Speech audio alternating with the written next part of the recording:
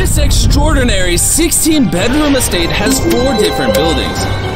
In the main house, there are multiple living rooms. But this one is the best of the living rooms in this property. This is grand. What is this? The Oval Office. What book would you expect here besides The Way to Wealth by Benjamin Franklin? Bro made the light bulb and a book? Well, Edison made the light bulb, not Ben Franklin. What the hell did Ben Franklin do? I'm gonna read this book. Past the living room and the office was the grand kitchen, where the owner had left a little gift for us. The owner of this place got rich making candles, so he made us custom Mr. Beast candles. That one smells like the beach. It does. How do they put the beach in a candle? And to top off the house's main building, Chandler discovered that. She can hit golf balls off the roof.